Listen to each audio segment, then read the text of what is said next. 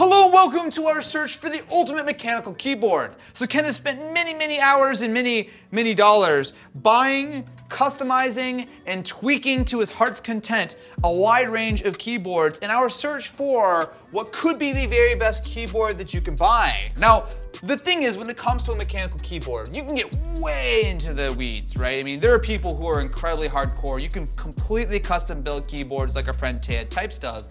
But the thing I want to know is which of these keyboards is closest to my own personal preference.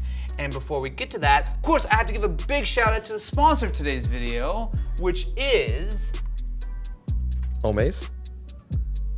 Omaze. Okay, you know, it doesn't work when I try to lean in too far to the camera. Thank you very much to Omaze for sponsoring this video. Do be sure to stay tuned to the end of the video to find out how you can not only help support a wonderful charity, but also potentially win yourself some sweet new gaming gear. So to start out with, let's take a look at the Razer Huntsman Mini, which has the same very clicky switch that I'm used to and I actually use in my Razer Huntsman Elite at home.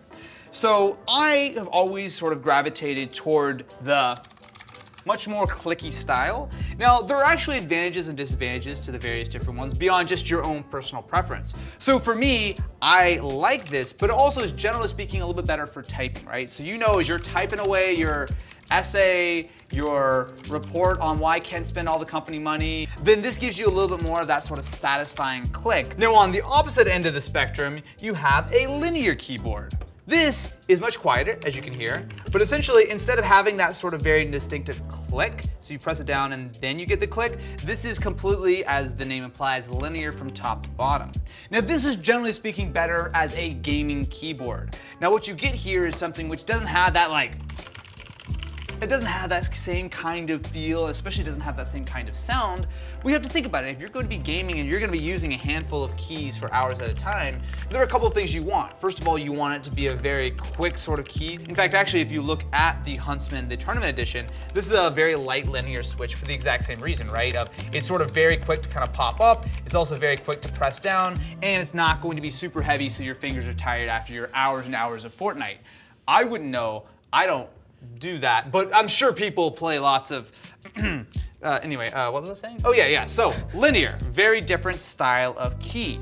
Now, if you want to blend the two, then you get what is known as a tactile switch. So essentially, it has a lot of the same advantages of a linear switch, but as you can hear, you have a little bit more of an actual click. So this pretty much has no click, right? It just goes all the way down, and it's sort of, to the feel, it just is like straight. Yeah, there's a little bit of a bump when you press it. You can actually more feel it than hear it. Right, see, like this, right? So click, click, click. You see how it goes down a little bit and then it drops? Same thing with this guy, right?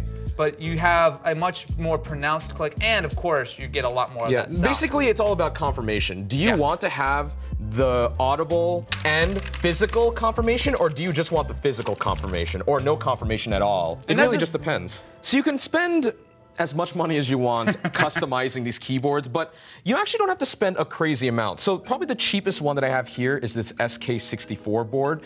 So this has hot swappable switches for optical mechanical switches, so kind of like the Razer. This board with the keycaps and the switches themselves costs about $90 on ship. Not bad. Not too bad at all. I love the NES style color scheme going on here. It's a cool color scheme, right? It looks very cool. It came with all of this stuff already. The only thing that I had to buy apart from that was I ended up taking the liberty of getting some kit stuff to help with the process of, you know, taking keys out, right? So as I pop that guy off, don't worry about it. With a little bit of labor, you can actually make your keys feel and sound better than they did before. If I actually take this apart, you guys will see that there are these extra little stems here. Those are the stabilizers. Those are for the longer keys that kind of need a little bit of stability because the switch just won't cut it on its own. On the other end of it, so this is a mass drop control. We've looked at a lot of these on the channel. The mass drop control is one of the ones that you see around on the internet a lot. The biggest thing is that this keyboard on its own costs around, I think, 200, if not slightly more than 200. But you can hot swap the switches off these things to whatever you want. Again, these Gateron MX switches you can put in here. I think this is a lot of money though for what you can get. I actually found that for $120, this GMMK compact board was actually a really good balance of price and quality. So why don't you hold this? Why don't you hold this? Here, I'll hold the camera for you. So this keyboard's interesting because what you've done is you've given it those linear switches, but then you've put these very interesting keycaps on, which are sort of very much domed on all sides. Now it's great if you want to have to pay respects, you don't want your finger to fly off of it, but on the flip side, it means it's a little bit harder to move from key to key. Also, the keycaps themselves are about 90 bucks. These are from Drop. So in this Amp Pro 2, we have pudding keycaps in this really nice like cyan and pink color. Yeah. These were only about $15 on Amazon. So you can go either really crazy at $80, you can get even more for like a couple, you can get them for like 200 bucks if you really want to, or you can get something really cheap. But of course, the feel is different. These definitely feel a little more substantial, a little thicker. These are obviously a little cheaper plastic, a little lighter as well. There's a lot of things to chase, Austin Evans. Keyboards are hell. Also, this cable, $50. So I think at this point we have a good sense for the various different keyboards we have, the different switches, the different caps, the different sort of chassis. So now, what do we do now? You just want to try them in practice? Well, let's put it this way. The first step is to get a computer in here. We should probably get that set up. Hey, there we go. There we go. Okay. So we got a computer. And I think what you should do is, we'll start with the typing test. Literally, let's see which one you like to type on the most. Okay. And then we'll go into gaming and we'll see which one you like gaming the most. And then we can kind of just gather opinions and then we'll see which one walks away your favorite. Okay, I like that, but you didn't say it dramatic enough. Because don't forget, we need to keep people watching the video. Next up, we're about to do the most extreme keyboard test possible. I'm about to try all of these keyboards in a wide variety of challenging conditions. I'm about to find out which is the ultimate mechanical keyboard. See, if you say something like that, people are a little bit more interested, because otherwise it kind of sounds boring because they're just playing with You did that for the 4 people that are left. Good job. Okay. They can't figure out how to find the escape key on their custom keyboard, so they're stuck on the video. It's the big red one. Yeah, well. That sounded pretty good, actually. I'm proud of my work. So to start out with, let's try the Huntsman, which I'm a little bit more comfortable with. So, oh god. 74 words per minute. So that's about right. I can be a little bit faster, but okay. That's, I think, a pretty good baseline. So obviously, this is something I'm really comfortable with. Let's try one of the linear switches now.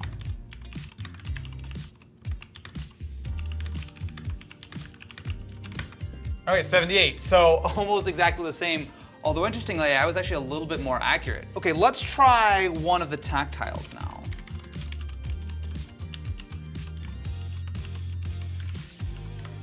Oh, okay. Slightly messed up.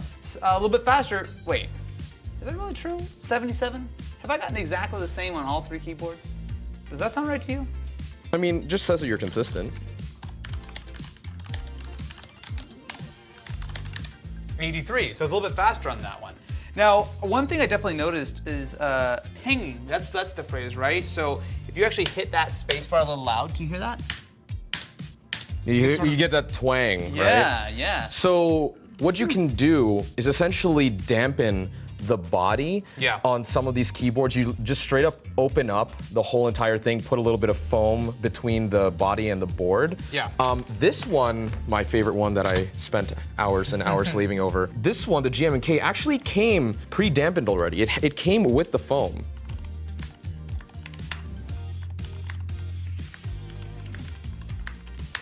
$64, yeah, I was significantly slower with that one.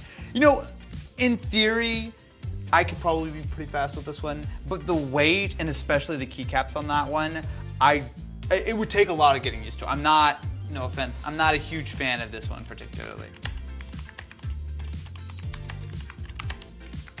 73, okay. Now, why don't we try one of the controls? Well, yeah, which control should I use, you think? So this, is this you can try both of them, but they're very, very different from each other. Yeah, I'm making a lot of mistakes, but it does sound nice. It's crazy light. I think the rating is like 35 grams. Okay, 69. Nice. Nice. But my accuracy was among the worst. This is it. Yeah, so these are a little bit of a heavier tactile switch. 93 and 100% accuracy. That is so much better than the other ones. So if I'm gonna do all of these I think I need to really narrow it down to a couple.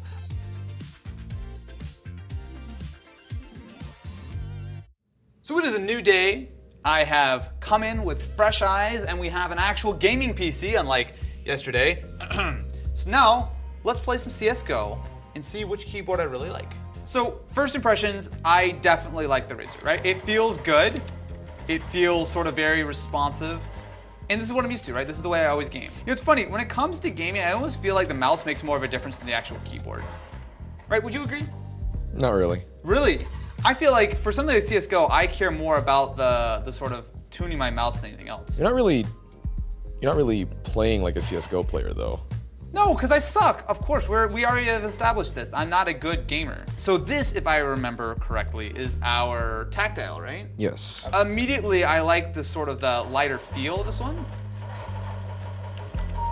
So something I'm noticing with this one, it feels a little bit more, sort of the lack of clickiness actually means that I feel like I can get the key down a little bit quicker. It does seem like it's kind of an interesting blend. I really want to go back to the drop though, because I feel like this was my favorite when it came to typing. And my thought is, it's probably gonna be better for gaming too. All right. Oh, I love that feel. So I think something that is really jumping out to me about the drop is it feels like, for my personal taste, I like the way that it sounds, and especially when it comes to actually gaming, it feels good, right? Like I don't know how to best describe it, but like I guess the responsiveness of the keys. I'm a little bit torn between the Razer and the drop right now. For typing, I actually really like the drop. For gaming, I do like the tactile feel. It does feel like it's a nice sort of middle ground. This is one of the most expensive keyboards here. Obviously, you have the full Rainbow Puke if you want it. But especially if you get into something like maybe some custom keycaps on this to kind of give it a little bit more style, this might be in the move. Like, I love my Razer, right? I love the clicky clackiness, but I think it actually may be time for me to move on a little bit and go to something which is just a little bit more sophisticated for your finest mechanical keyboard needs. The goal is to get you to try better things so much to the point where certain things don't feel as good anymore. Are you trying to tell me the difference right now is using my Razer, like this is like a pre-built gaming PC, whereas this is like building my own? Like, is that the difference? I think the difference is like, this is Alienware. Okay. This is iBuyPower. Okay. And then this is like your budget $800 PC that you built on your own. So with all of this, I'm curious, what happens when I go to the extreme end of mechanical keyboards? What happens when we actually build a full custom one? Well, I can find someone to help you with that. It'll cost you about a couple $100 or $1,000. Oh, okay, that sounds like much more like it. Well, luckily, we have the sponsor of today's video to help out, Omaze. See what I did there? See, you made a joke about money, and I was like, oh, well, this video is sponsored, so hopefully they'll sponsor our video on building a computer keyboard. They justified me purchasing all of these. Omaze is partnered with Gamers Outreach, a charity which is dedicated to providing children in hospitals with access to gamer gear as well as entertainment, and you can help support as well as potentially win yourself a $20,000 Ultimate Gaming PC, as well as some sweet Razer gear including a mouse, keyboard, as well as headset. When you donate, you are entered for a chance to win, and you can do that by going to omaze.com/AustinEvans and entering the code AustinEvans50 for 50 additional entries. If you're not familiar with Omaze, they have a wide range of other things available, including giving away stuff like cars and one-of-a-kind experiences. But if you want your chance to win a $20,000 Ultimate Gaming PC, and don't forget that also includes taxes and shipping included, head over to omaze.com/AustinEvans and use the code AustinEvans50 for those 50 additional entries. Thank you very much to Omaze for sponsoring this video, and thank you very much to Omaze for giving you guys a sweet opportunity. What are you waiting for? Head over there, and until next time, I will be playing with keyboards and not a $20,000 Ultimate Gaming PC. Look, that's a future video, okay? That's a different thing.